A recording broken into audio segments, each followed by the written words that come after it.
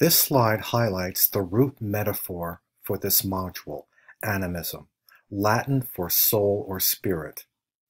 Do you young ones like the animated root GIF?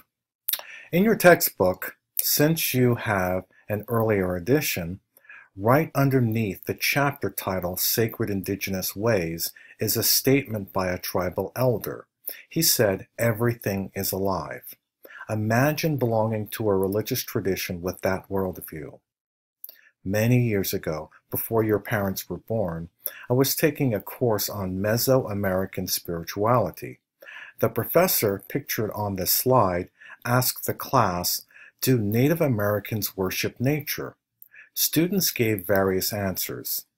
But then the professor said something to this effect: "I don't know if Native Americans worship nature, but maybe they have a heightened sensitivity to the environment."